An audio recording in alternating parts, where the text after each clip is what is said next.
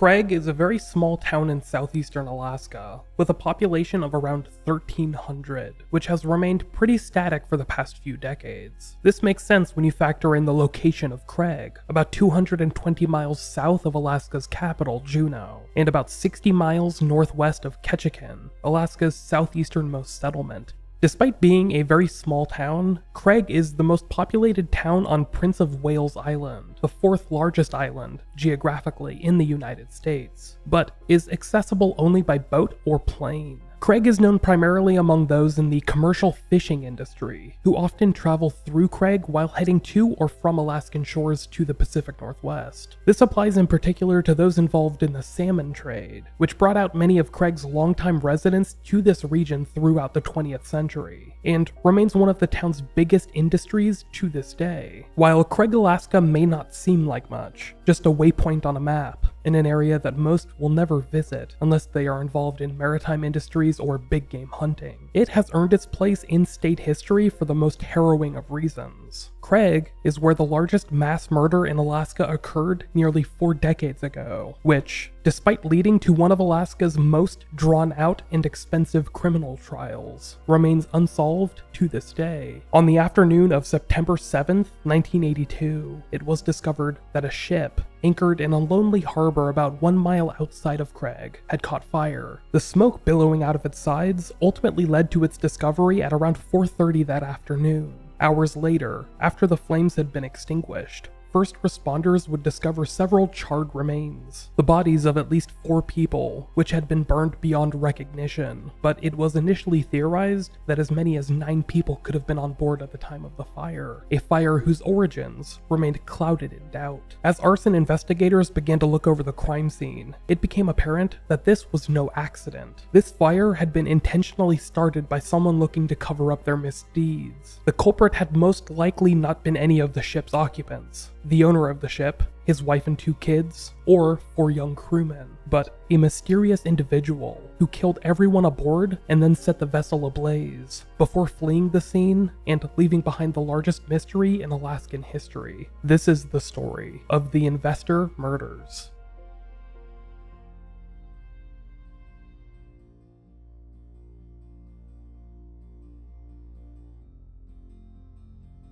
On the afternoon of Sunday, September 5th, 1982, a 58-foot fishing vessel known as the Investor pulled into the port of Craig, Alaska. The ship was owned and captained by 28-year-old Mark Colthurst from Blaine, Washington, who just recently purchased the ship for more than $750,000 earlier that year. Despite his age, Colthurst had crafted a reputation for himself as a hard-working young man that had been working in the maritime industry since he was 16 years old, finding almost instantaneous success as a commercial fisherman. This had resulted in him being in a position to purchase his own state-of-the-art fishing vessel before he was 30. And Mark had spoken openly about his plans to retire by the age of 50. On this voyage, Mark had been joined by 7 others, including his wife and children, as well as 4 crewmen. Sailing into Craig alongside Mark were his 28-year-old wife Irene, who was 3 months pregnant, his 5-year-old daughter Kimberly, who was set to begin kindergarten within a week, and his young son John, who had just celebrated his 4th birthday a few weeks prior. The other 4 occupants of the ship were deckhands, young men that were capable of working alongside Mark and doing all of the painstaking yet rewarding work that was included in salmon fishing. These young men were Chris Heyman, who was just days away from his 18th birthday, Dean Moon, a 19-year-old that had been a football star at Blaine High School, Jerome Keown, a 19-year-old honors student at Seattle University, who also lived in Blaine and had joined the crew roughly 1 week prior, and finally Michael Stewart, Mark's 19-year-old cousin, who was looking forward to starting his sophomore year at Washington State University that fall. All 4 of these young men had been specifically chosen by Mark because he knew and got along well with them, and not only trusted them to work alongside him on his nearly $1 million fishing vessel, but he trusted them to live among his family, who had joined the crew just about a week or 2 prior and were scheduled to return home on Monday. In the meantime though, they were living alongside the crew on the brand new fishing vessel, which stood out among the other ships in port that weekend. The 58-foot Investor was hauling roughly 77,000 pounds of salmon, which Mark and his crew had managed to haul in during the preceding week. He was hoping to offload this haul for north of $30,000, none of which would be in cash. Mark refused to deal with cash-only businesses, and for that reason, he barely even carried cash while out at sea. Mark and his crew would offload their catch later that afternoon, but were not able to be paid for it until the following day, due to a couple of technicalities. Alaska's Department of Fish and Game had temporarily closed the commercial salmon fishing season a week prior, but were set to reopen it that Monday. This meant that the Colthurst family would have to hang out in Craig for a day or so, alongside Mark's 4 other crew members. After unloading the ship's salmon haul, the investor pulled into Craig's North Cove dock, and the ship was tied to the dock, or rather it was tied to a pair of ships that were in turn tied to the dock. The Defiant and the Decade were tied onto the dock, and the investor's crew would latch onto them in port. This meant that those aboard the investor would have to walk across the other 2 ships to get onto the dock, and then into town. But thankfully, Mark and his crew already had a good working relationship with both, so this wasn't a problem. Side note, it's worth pointing out that the Decade was owned by Clyde Curry, the brother of Mark Colthurst's business partner, John Curry.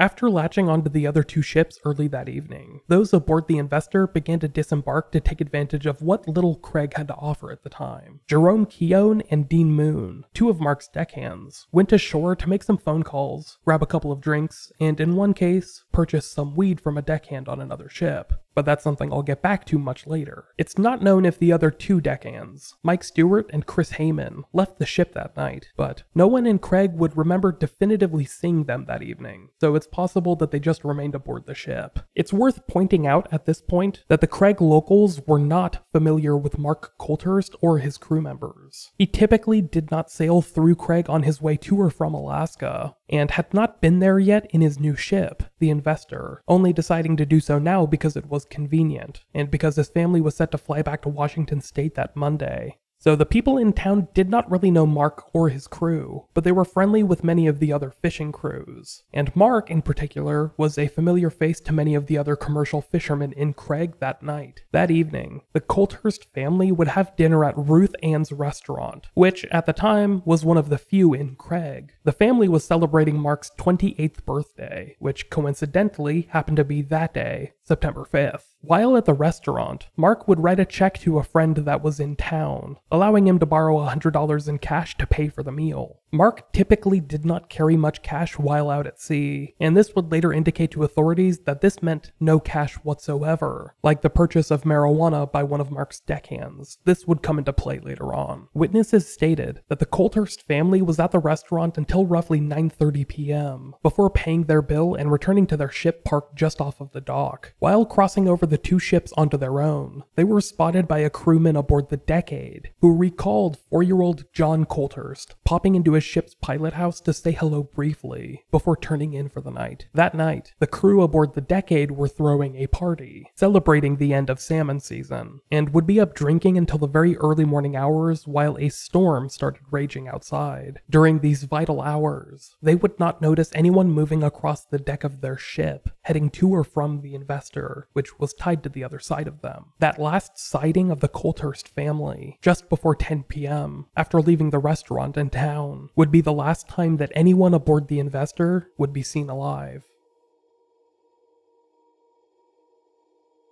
On the morning of Monday, September 6th, 1982, things were quiet throughout Craig, Alaska, and would continue to be so throughout the day. But as the sun began rising that morning, a few witnesses would recall seeing just a few odd things concerning Mark Colthurst's fishing vessel, which had been in port for just a little over 12 hours. At 6:30, a crewman aboard the Decade noticed the Investor slowly idling away from the dock, as if the 2 ships had been disconnected and the current was just slowly pulling the large ship out to the port.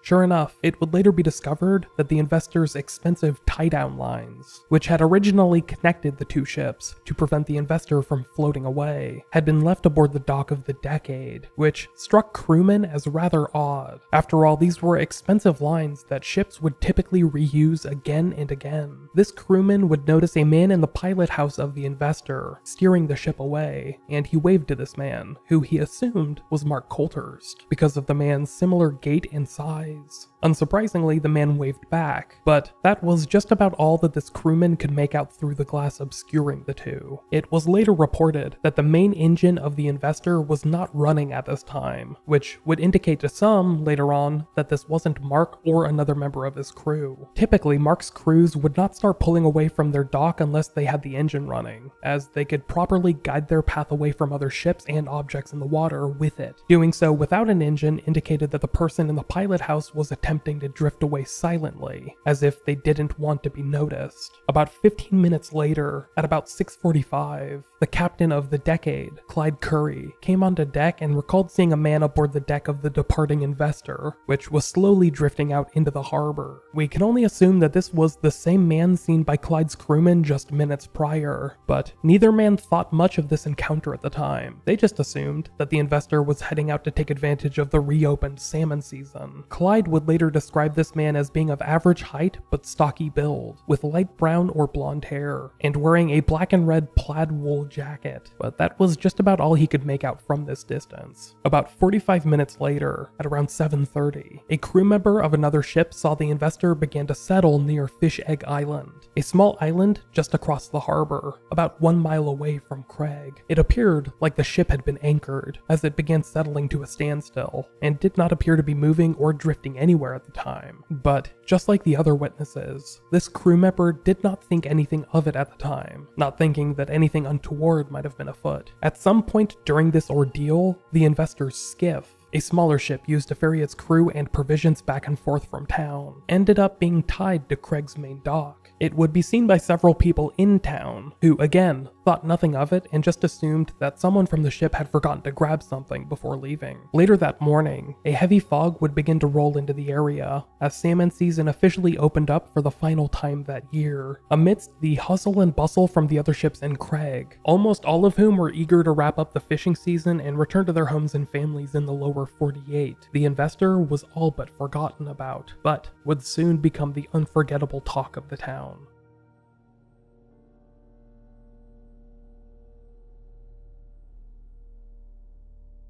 The following morning, Tuesday, September 7th, the fog that had been lingering in and around Craig, Alaska began to lift.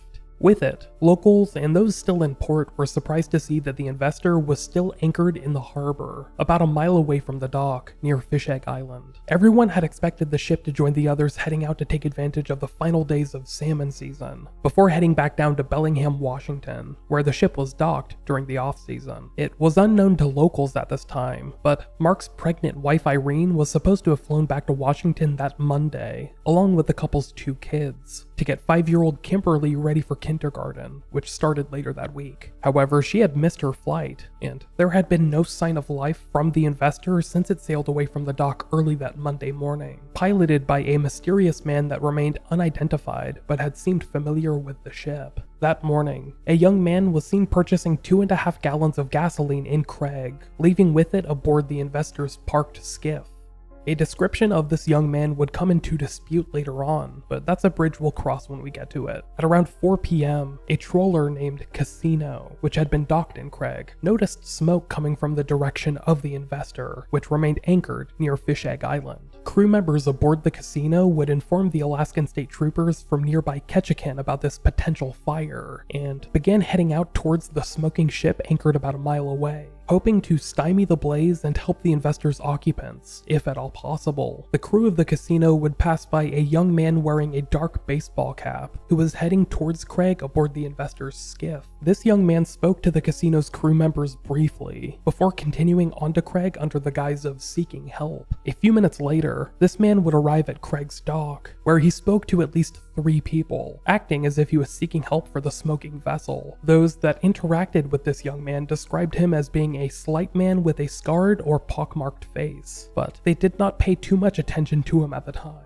Their attention was focused on the fire consuming the Investor, which seemed to be growing more out of control with every passing moment. It's worth pointing out that the Investor's skiff would be found tied to a dock nearby, abandoned and undamaged. Whoever this young man was, he managed to slip away in the chaos of these vital moments. As the crew members of the Casino arrived at the flaming wreck, they began doing their best to put out the roaring flames, which they were woefully unprepared and unequipped for. The fire had engulfed the pilot house of the Investor, investor, and the crew of the casino were joined by some locals over the next couple of hours, before eventually being joined by Alaskan state troopers from Klawock, as well as members of the local Craig PD and some other volunteers. Together, this ragtag group of first responders would work to extinguish the blaze over the next several hours, before finally being joined by 2 water pumps from the US Coast Guard, which were flown out to the scene that evening. As the fire began to die down, emergency personnel boarded the burned out husk of the investor to scope for any potential survivors, and discovered at least 4 sets of human remains, which had been burned beyond all recognition, but pointed to absolute tragedy falling upon those on board. It was initially believed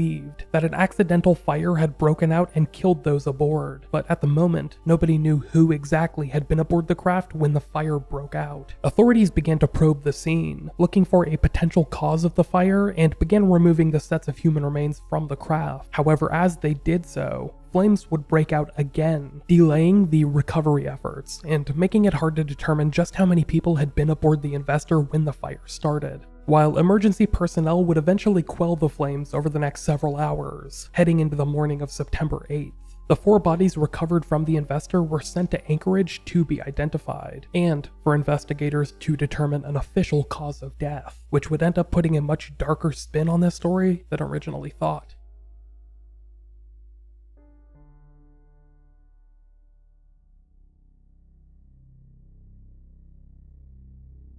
On Thursday, September 9th, autopsies would be performed on at least 2 out of the 4 bodies that had been recovered from the burning investor. These bodies, which would be identified as 28-year-olds Mark and Irene Coulthurst, showed signs of having been murdered before the fire, with forensic examinations revealing gunshot wounds to the head. These were described as not being to the back of the head, or not being execution style, in other words, but investigators would never quite elaborate on what that meant.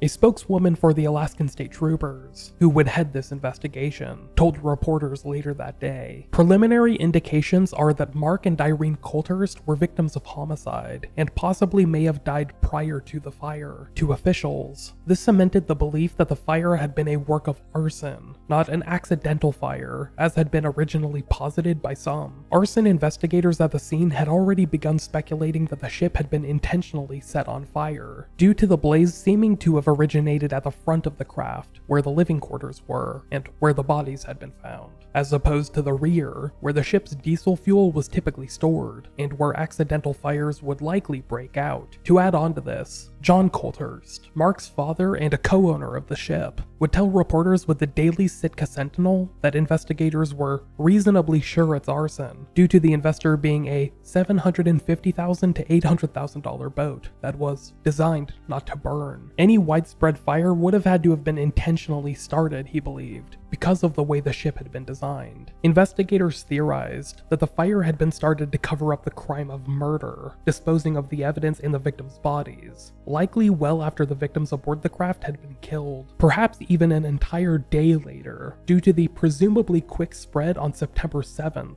which was more than 24 hours after the investor had slowly drifted away from the dock in Craig, piloted by a mysterious individual seen in the ship's pilot house. Based on evidence recovered at the scene, it was believed that the culprit of this vile act had first attempted to scuttle the ship, opening up the seacocks and attempting to sink the craft near Fish Egg Island, where it had been anchored on the morning of September 6th. However, they had likely discovered the ship still floating a day later, on September 7th, after the fog lifted, and decided to return to the ship to set it on fire, using an accelerant that spread the flames quickly, allowing it to burn for several hours. While this seemed like a likely series of events, it did not explain why the crime had happened, or why the individuals involved had waited so long to set the investor on fire. Sergeant Charles Miller of the Alaskan State Troopers, who oversaw this investigation during the early period, would tell reporters with People magazine months later, "Every time I pursue something, I keep coming up short. There's always something that doesn't fit. One thing that has stuck in my craw is why the murderer did not burn the boat right away, or at night when there was darkness to cover his escape. There must have been some compelling reason that caused him to do it in broad daylight." Now, we're going to pause for just a moment to hear a word from today's sponsors.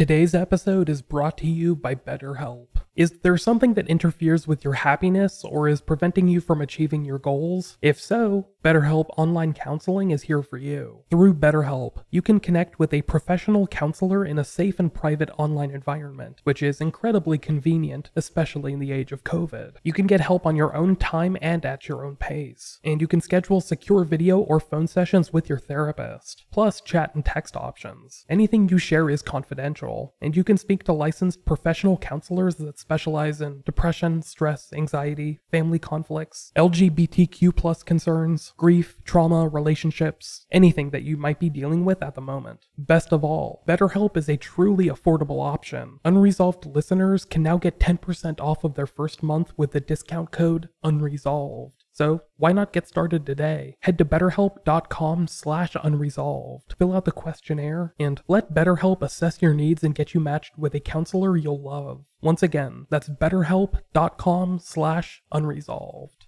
Today's episode is also brought to you by SimpliSafe. Here's the thing about home security companies. Most trap you with high prices, tricky contracts, and lousy customer support. And while there are a lot of options out there, there's only one no-brainer. SimpliSafe has got everything you need to protect your home with none of the drawbacks of traditional home security. It's got an arsenal of sensors and cameras to blanket every room, window, and door, which is tailored specifically for your home. Professional monitoring keeps watch day and night, ready to send police, fire, or medical professionals if there is an emergency. You can set it up yourself in under an hour. Just peel and stick the sensors exactly where you need them. No technician required. And there's no contract, no pushy sales guys, no hidden fees, no fine print. Just $15 a month. And you could get what US News and World Report have named the best overall home security of 2020. Their words, not mine. Just head to simplysafe.com/unresolved to get a free HD camera for your home security system. That's simplysafe.com/unresolved. Make sure to let them know that this show sent you. Now, let's return to the show.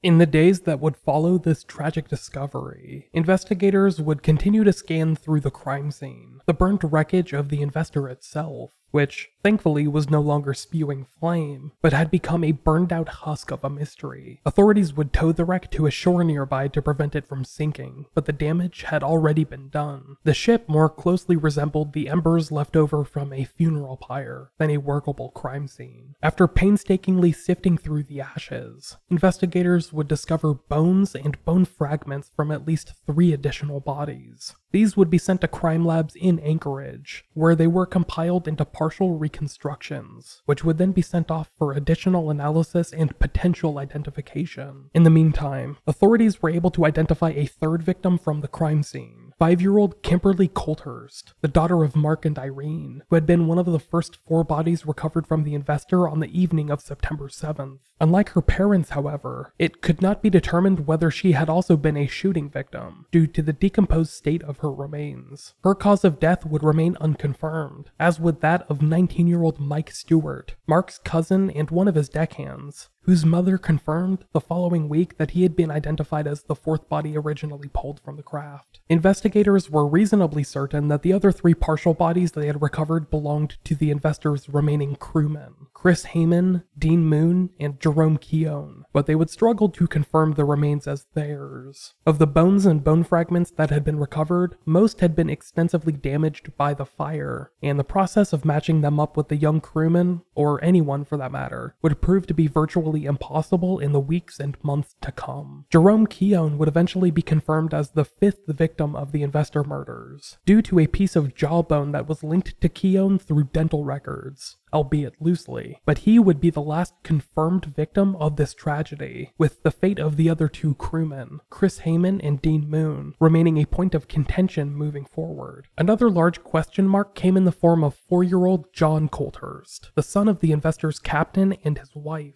It was believed that John had died aboard the burning ship, but it was theorized that his body had been left in the epicenter of where the fire had been started, and his body had burned to ash, leaving nothing behind for investigators to find. This would be the working theory moving forward for investigators, who struggled to make sense of this savage crime. Aboard the burned-out husk of the Investor, investigators would discover a .223 Ruger rifle, which was initially theorized to have been the murder weapon, but FBI technicians would be unable to make out much from the bullet fragments recovered from the crime scene, simply because they were so damaged. As such, authorities would not be able to initially reveal what type of weapon had been used in the murders, but would later reveal, after more extensive testing had taken place, that Mark and Irene Colthurst had been shot with a .22 caliber firearm. Even though authorities would only be able to identify the cause of death in 2 of the 5 confirmed murders, that of Mark and Irene Colthurst, investigators believed that all 8 victims had been killed before the fire was started. Of the bodies recovered, none showed any signs of carbon monoxide having been trapped in their lungs, which indicated that all of these known victims, whose remains were recovered, had died of gunshot wounds or other similar means. But due to the destroyed state of their remains, as well as the crime scene around them, it would be difficult to confirm that moving forward.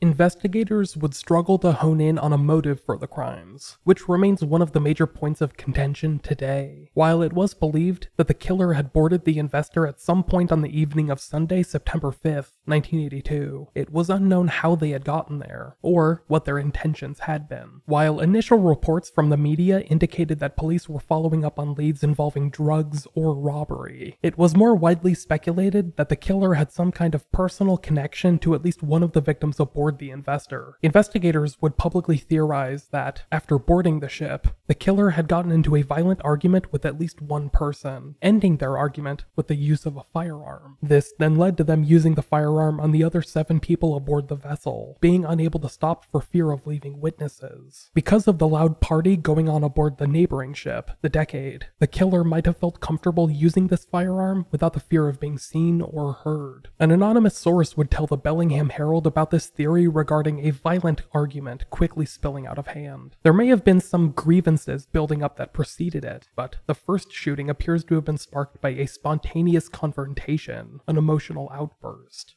Following the murder of the 8 people aboard the Investor, the killer might have stayed aboard the ship until the following morning, collecting his or her thoughts and figuring out what they would do next, before deciding to quietly drift off into the harbor, where the Investor was later anchored near Fish Egg Island. Here, they attempted to scuttle the ship, leaving it in the thick fog that had rolled into the area, and hoping that the ship would sink without attracting any attention. Using the Investor's skiff, the killer had then gone back into Craig, only to find the Investor still floating the following morning, September 7th. At this point, panic had possibly started to set in, and they had decided to purchase gasoline at a shop in Craig, where they were spotted by at least one witness, before returning to the Investor and setting it on fire. After this, they abandoned the vehicle aboard the same skiff, and were spotted that afternoon by crew members of the casino, as well as some other Craig locals, who mistook him for a member of the Investor's crew seeking help. From here, this young man would disappear forever, leaving behind the Investor's skiff, which was found tied to a dock in Craig. Investigators believed that he then left the area aboard another fishing vessel, perhaps being a part of a crew that left to take advantage of the recently reopened salmon season, or he hitched a ride with another crew heading back to the lower 48. Over the next few months, investigators would travel back and forth between Craig and northwestern Washington state, the area near Bellingham and Blair, where many of the salmon fishing crews came from, and would interview dozens of potential witnesses and persons of interest, almost any of whom may have been the killer.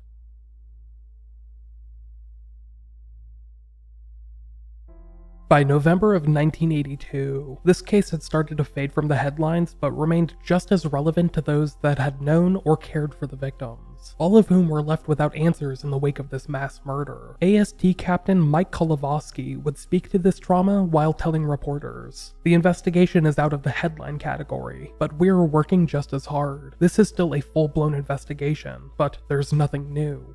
A $15,000 reward had been compiled by fishermen and others with a vested interest in solving this crime, worried that the killer could be anyone among them. At this point, a sketch of the potential suspect had been distributed to fishing vessels throughout the Pacific Northwest, with it being theorized that the young man seen aboard the Investor's skiff before beaching it in Craig, had left aboard one of the area's fishing vessels. Even though descriptions of this young man seemed to vary among certain witnesses, investigators had begun compiling all of this information into a single profile. The profile released by investigators described this suspicious young man, believed to be the killer, as a young white man in his late teens or early 20s, who stood somewhere between 5 feet 9 inches and 6 feet tall, with a slim or average build, 160 pounds, give or take a few, with slightly long and unkempt blonde or light brown hair, a pockmarked or slightly scarred complexion, and glasses with rectangular lenses. However, it's worth pointing out that this description wasn't entirely uniform among witnesses, with some describing this individual as appearing middle-aged, or even native in appearance. But this is the description floated by law enforcement months after the murders. The mayor of Craig, Alaska, Len Axmaker, who had been one of the witnesses who saw this individual, said to local reporters, "I was one of those who saw him, the guy in the skiff, when we were down at the dock watching the fire. He was a cool character. He came up, talked to a few people, made a telephone call, and left."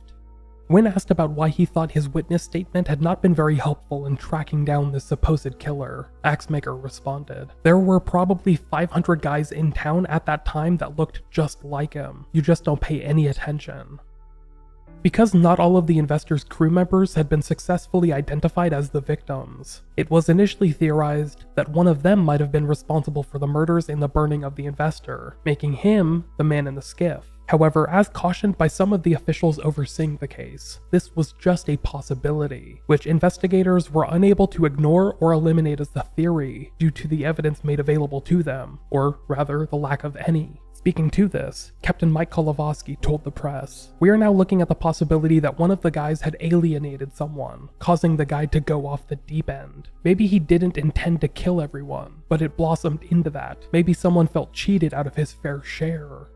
Despite there being a lot of enthusiasm in this case early on, the case would stagnate throughout the fall of 1982 heading into 1983. Within a year, it had entered a relative standstill, with the leads drying up completely as the next salmon fishing season came and went. The lives of people in the area carried on, and the tragedy aboard the Investor seemed to have become a footnote, even in Craig, Alaska. By the spring of 1984, the investigation was attempting to rejuvenate interest in the case. That March, 4 Alaska state troopers arrived in Washington state to remind the public that while the case was still unsolved, they, the investigative body overseeing it, were never going to forget it happened. After arriving in Washington, they began speaking to numerous individuals that lived in Whatcom County, the same county that many of the victims had been from, who were all mostly involved in the somewhat nomadic lifestyle of commercial fishing. If you recall, salmon fishing had ended the week after the murders, so many of the people that had been in Craig at the time had gone home shortly thereafter, which only added to the disadvantage that investigators were already at. Now, almost 2 years later, they were revisiting some of their leads from early on, interviewing some people for the first time, and re-interviewing others. Many of the people that investigators spoke to during this period were suspects or POIs that investigators had been unable to eliminate in this case, which at this point had become the largest in Alaskan history. A couple of months later, a presumptive death hearing would be held in an Alaskan court, which determined that all 8 occupants aboard the Investor had been killed in the incident from September of 1982. This included all 4 members of the Colthurst family and 4 crewmen, of whom only 5 bodies had been recovered and identified. The other 3, 4-year-old John Colthurst and deckhands Chris Heyman and Dean Moon, were officially declared dead during this process, which allowed investigators to streamline their investigation. Now, they could cohesively build a case around a single outside killer, without having to investigate matters concerning the missing crewmen, whose remains were not officially identified. By that summer, investigators had begun to narrow their search down to 3 suspects in particular, and then, within a month, down to just 1, whom they had apparently linked to the case through a large amount of circumstantial evidence, and had been unable to eliminate after thorough vetting. Lieutenant Robert Gent, the head of the Alaskan State Troopers Investigative Bureau, told reporters that year, "The whole thing is focusing on one individual, but we have nothing yet, no physical evidence, tying the individual to the case."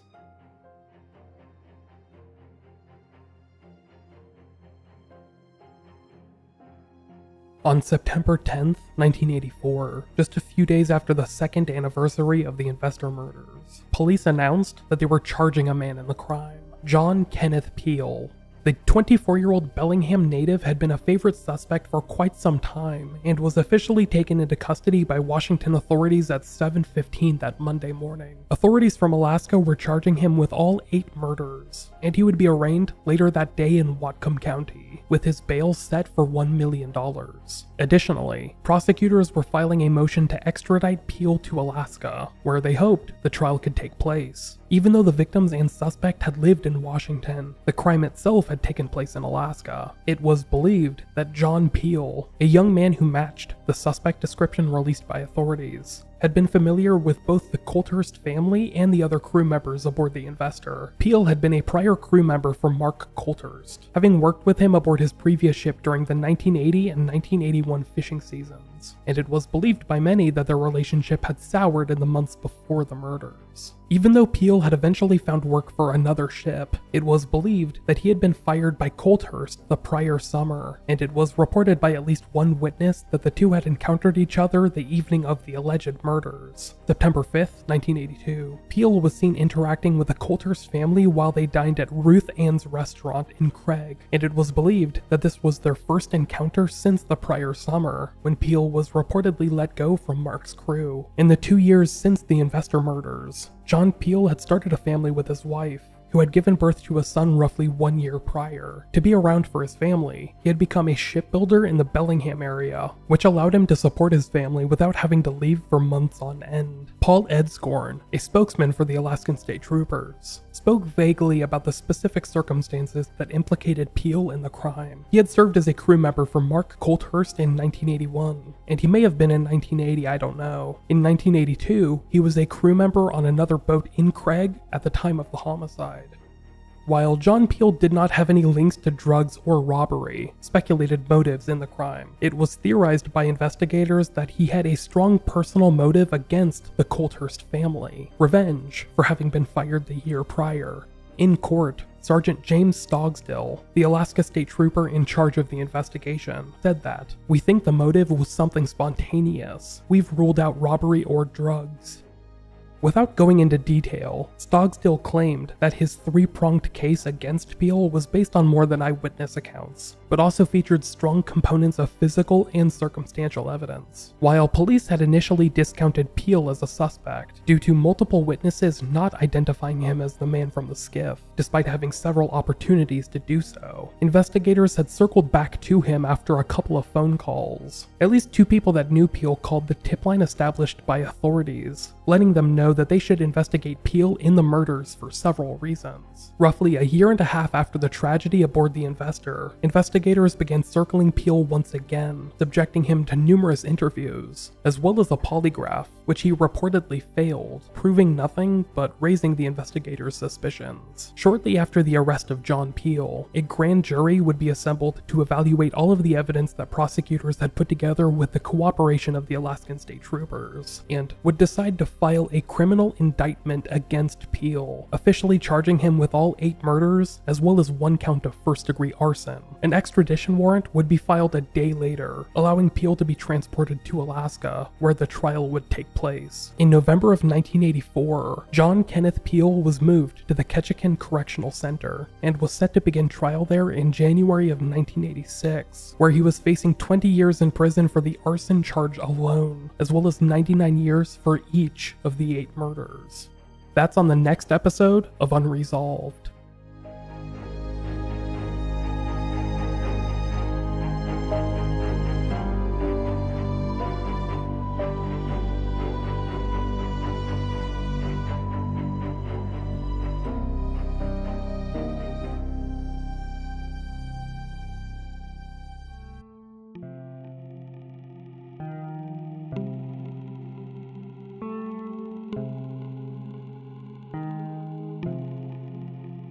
Thank you all for listening to another episode of Unresolved. I've been your host, Micheal Whelan, and each episode of the show is written, researched, hosted, and produced by myself. The score is composed by myself through Amber Music, except for the song you're hearing now, the Unresolved theme song, which was written and composed by Ilsa Traves. For a full list of sources and references, please head to the podcast website, unresolved.me, to learn more. This was the first episode of the 6th season, and a story that I've honestly wanted to cover for a really long time now, probably since this podcast started. Having grown up in the Seattle area, I'm familiar with the commercial fishing and shipping worlds, and one of my lifelong best friends actually works on one of the ships that travels along the Alaskan coast year-round. Shout out to Chris, if he's listening. That's to say simply, now that I'm living in Alaska, my brain decided to start the season with the largest unsolved case from the state. And it's interesting for me to write about an area of the world that I know so little about, but I'm now beginning to see for the very first time. I would like to thank the wonderful producers of Unresolved, who support the show each month through Patreon. These wonderful people are Roberta Jansen, Ben Crocum, Gabriella Bromley, Peggy Bellarda, Quill Carter, Laura Hannon, Damian Moore, Brittany Norris, Amy Hampton, Stephen Wilson, Scott Meesey, Marie Vengland, Scott Patzold, Astrid Nair, Aimee McGregor, Sydney Scotton, Sarah Moscaritolo, Sue Kirk, Travis Sepko, Thomas Ahern, Seth Morgan, Marion Welsh, Patrick Loxo, Alyssa Lawton, Joe Wong, Meadow Landry, Rebecca Miller, Tatum Bautista, Tunya Elzinga, Jacinda B., Ryan Green, Stephanie Joyner, and Dawn Keller.